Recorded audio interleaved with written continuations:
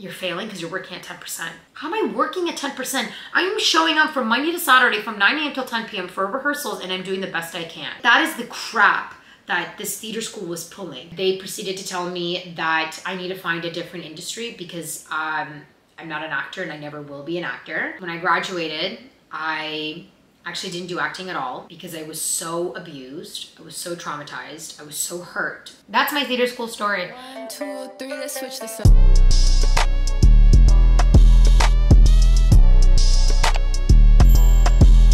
Hello, my little honeys. Welcome back to my channel. If you are new, my name is Anastasia, also known as your fave social media girl. Before this video ends, please don't forget to subscribe. And of course, don't forget to turn on the bell notification button so you know every single time that I post, which is on Fridays.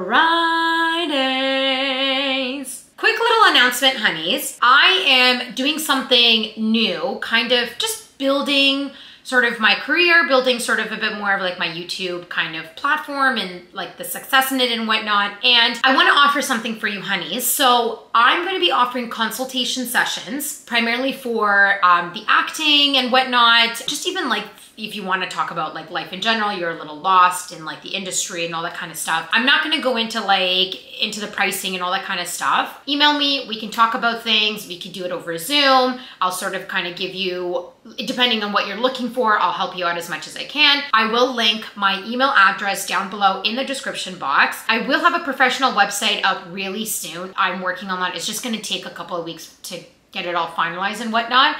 So once that's done, essentially I would just be linking the website, and then from there you can sort of book me for a consultation session. So that is the announcement. I will be doing consultations. At the moment, email me down below.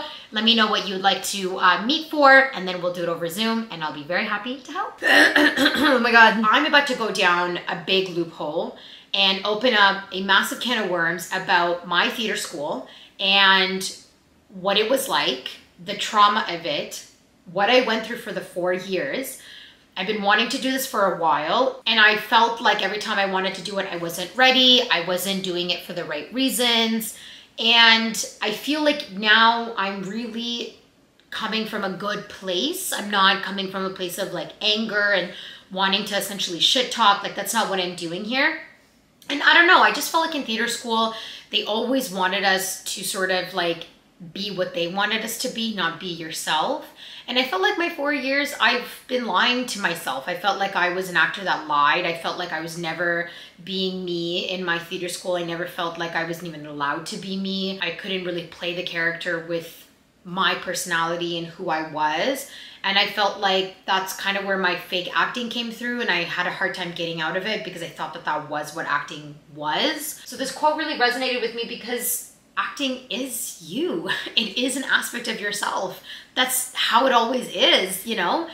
Okay, let's get into a big video. You can tell that I'm a little nervous because I can't stop touching my hair. I can't stop like looking everywhere else besides the camera. Primarily the reason I wanted to do this video was I want to create an awareness of trauma and theater schools and this old style of learning they have that really is not working, and I don't think it ever worked. When you leave theater school, it's like nobody talks about what the hell just happened in the last 4 years. Like nobody talks about the abuse and the toxicity and the manipulation you went through. And it's like almost like you think that that's normal and that's okay. Yeah, I just want to talk about it. I want to be honest because I mentioned a lot about my 4 years of theater school were not amazing. And I did a lot of therapy, and I even had to quit acting because of it, because I, first of all, was so broken.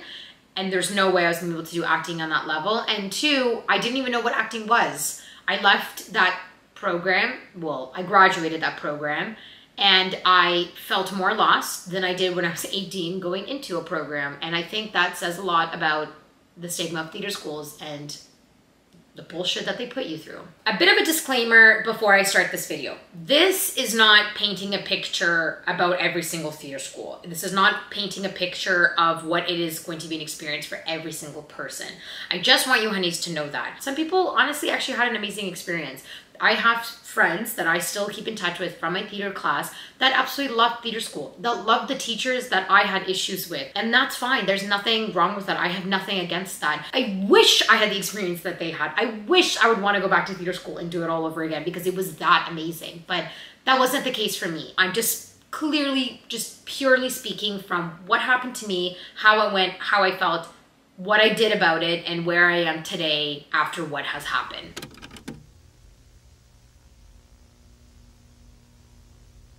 So a little bit of basics.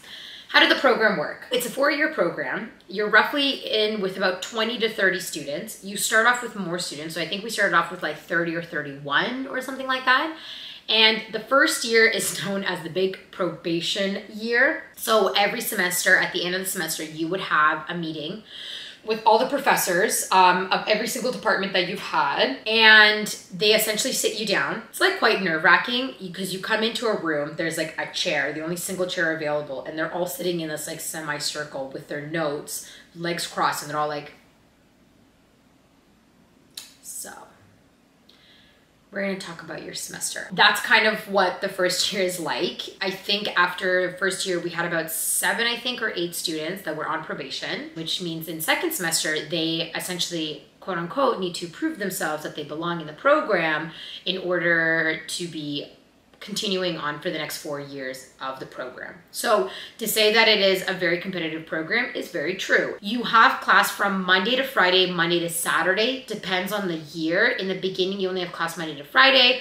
I think in second semester or first year, then you have class Monday to Saturday because Saturday is always a rehearsal day. Classes are roughly from 9 a.m. till literally 9 or 10 p.m. Imagine this, you were in a program literally from September till April, with 20 to 30 people. You'll have class 6 to 7 days of the week for about 10 to 12 hours of the day. You will see the best of the people and you will see the most absolute worst of the people. You will not have friends with anyone else besides the program. Sounds really screwed up, but it was also actually really fun. Like with my class, I did have a good time. I made a lot of good memories.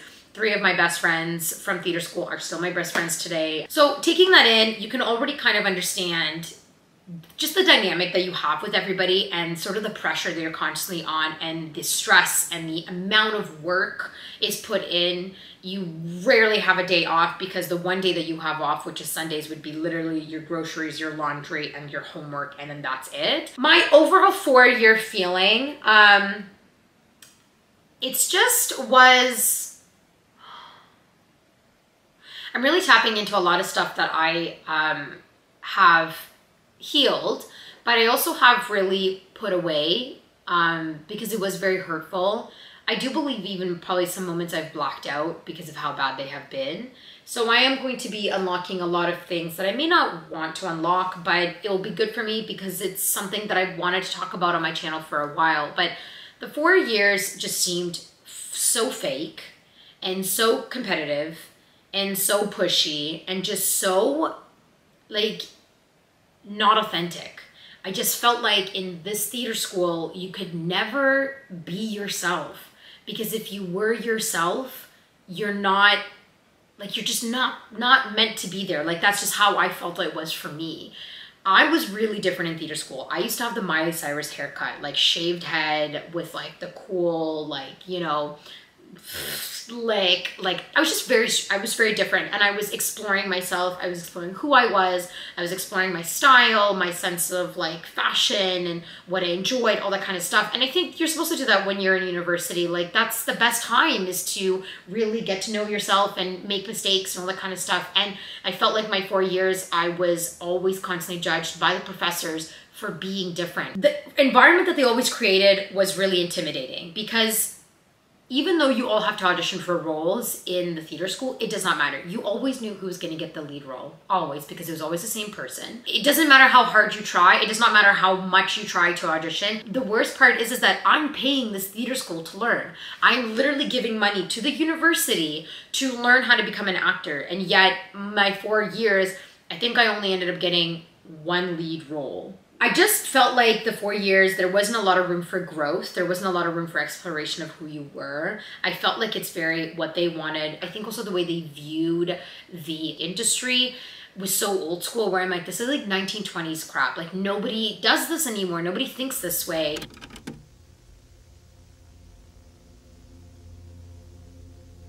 So what exactly happened to me? So I came from a musical theater background. I did a lot of musical theater in my community theater, and I did a lot of musical theater in high school. So musical theater is one thing. It's a different style of acting. It really takes a lot to be a specific musical theater actor. When I came into theater school, I was very lost because I was like, oh, what is this style of acting? I'm being over the top and big and extra. I learned in my first semester the natural style of like being within yourself and not, you know, having to always be so big and so loud and have big like hand gestures and emotion. So that was definitely a challenge for me in a transition. After my first semester, I didn't feel much yet. I think it was way too soon for me to understand like what was actually happening. It wasn't until first year, second semester, we went in, we met this teacher, and they were,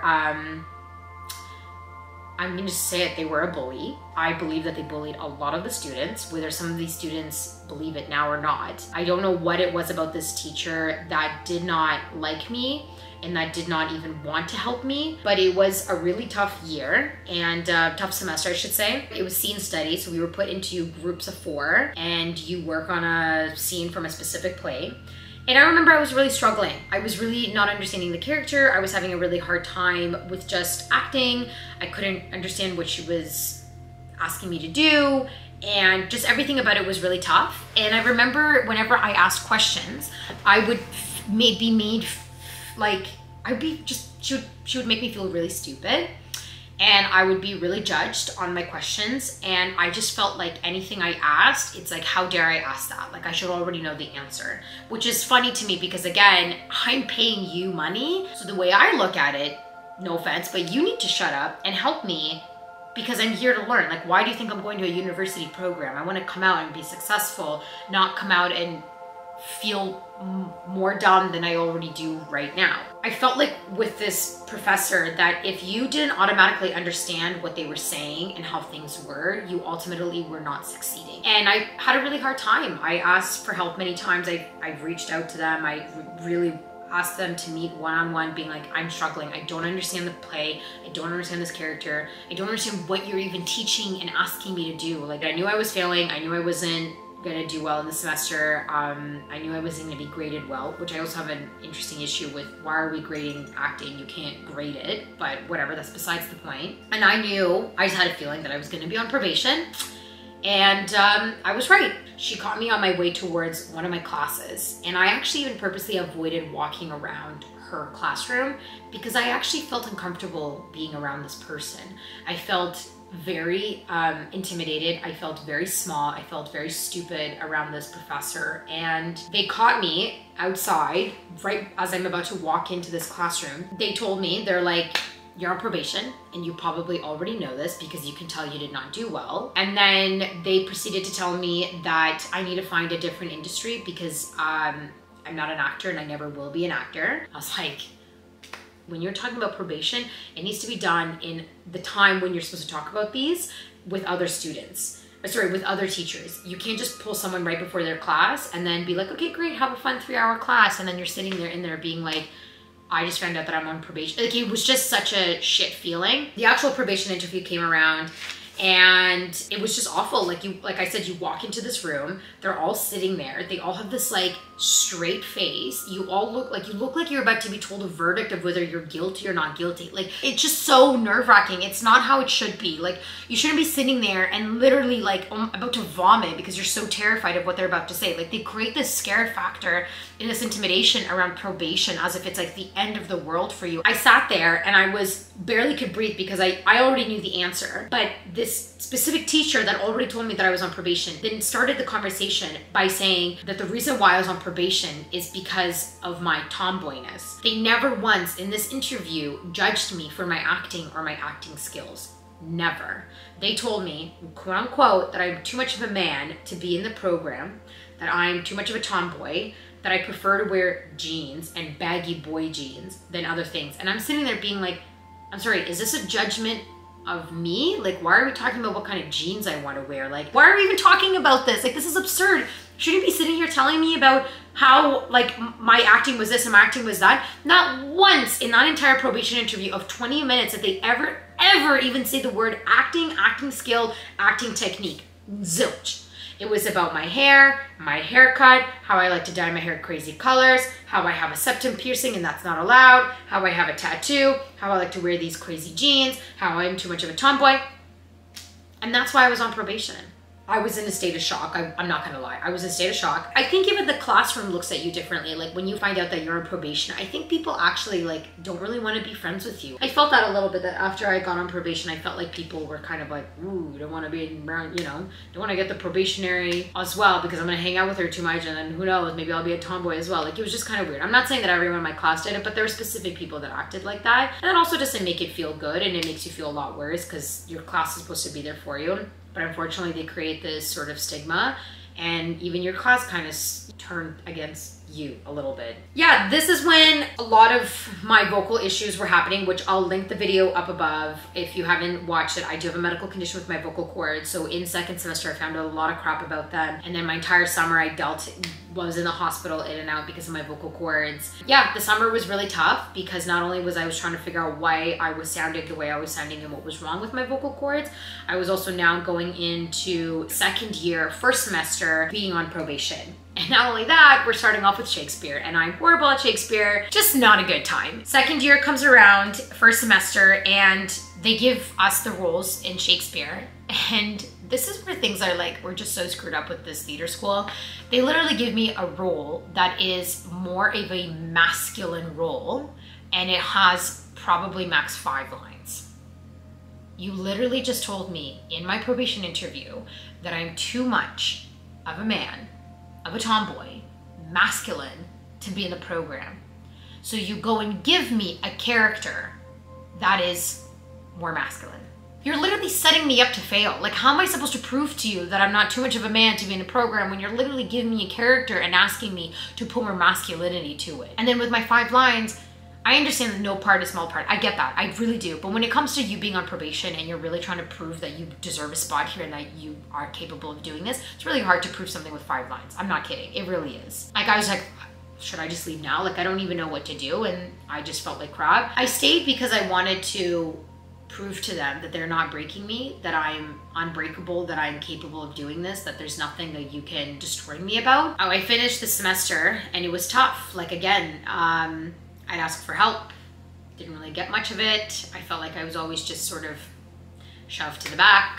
The one thing that I remember saved me at the end of the semester, first semester, second year, during my probationary interview of like whether I'm staying or not, I told them that I'm getting vocal surgery, and they're like, okay, well, if your voice is gonna change and you will sound more feminine, quote unquote, literally that's what they said, then we'll keep you in the program. So literally the only thing that saved me from not getting kicked out was the fact that I was getting vocal surgery. I never ended up getting vocal surgery because they found another condition that I'm genetically born with and you can't operate on it, you just have to live with it. So when I came back, I told them that, and I actually emailed the dean, all the professors, everybody.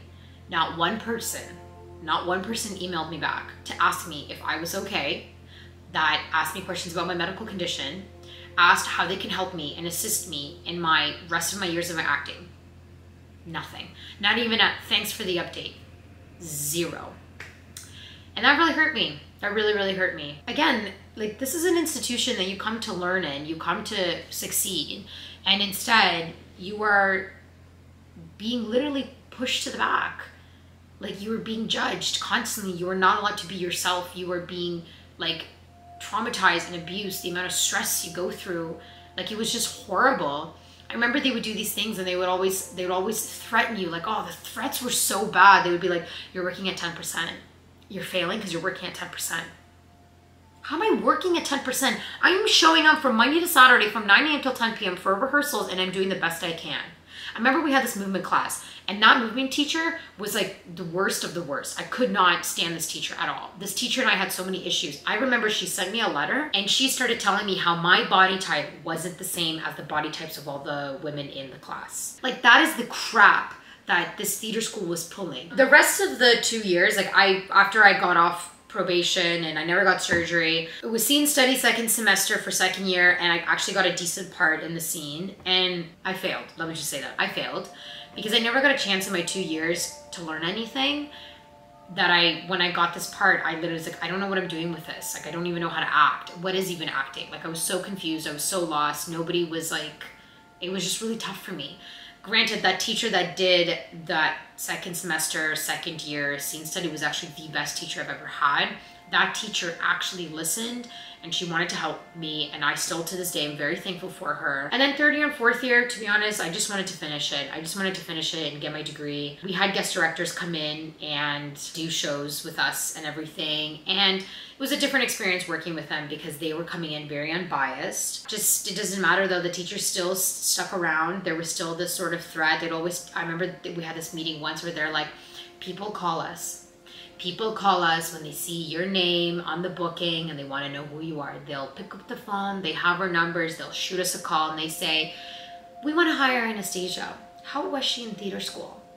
And then literally the dean would be like, and we can tell them, you are putting the fear of God into the students who leave theater school, who are literally afraid. And this is why so many people are like afraid to have a conversation with their agents, because they'd always tell us, my God, like you can't say this to your agent, can't say that to your agent, can't do this, can you do that?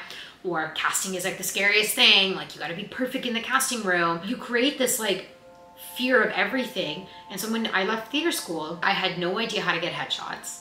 Like no idea, like how to do them, what to do, who to look for. I had no demo, had no idea how to make one, where to get one, what's the best way to do it. My resume was not created, never taught us how to do any of that. I did not know how to just even start in the real world of acting. I reached out to them for reference letters. I don't know why I did this, but I had to.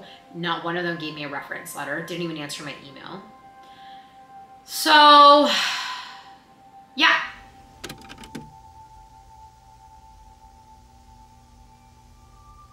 When I graduated, I actually didn't do acting at all because I was so abused, I was so traumatized, I was so hurt from what happened that I did not know what to do. I did not know how to make it better. I had to do a lot of therapy, a lot of healing. I know still some classmates that have went through similar things that I did that are unfortunately never healed. And I don't think they ever will. I don't know if they even want to heal from it. I know they're still scarred. And unfortunately, some of them decided not to even do acting because they were that traumatized and abused by theater school that they literally left the industry. And that was really sad because I was almost one of them. I regretted going to theater school for many years. I don't regret now because there's no reason to regret anything. I did learn things from theater school. I learned discipline. I learned tight scheduling. Like I learned things. And I'm grateful for what I went through in theater school because I think me going what I went through in theater school, I mean, hey, I have a YouTube channel now where I help other actors that are probably going through some rough crap in this industry as well. And I'm happy to help because that's what I want to do. I want to help people. I want to create an awareness about theater school that if you went through a traumatic 4 years or 3 years or however long your theater school was, if you went through trauma in your theater school, that it is okay.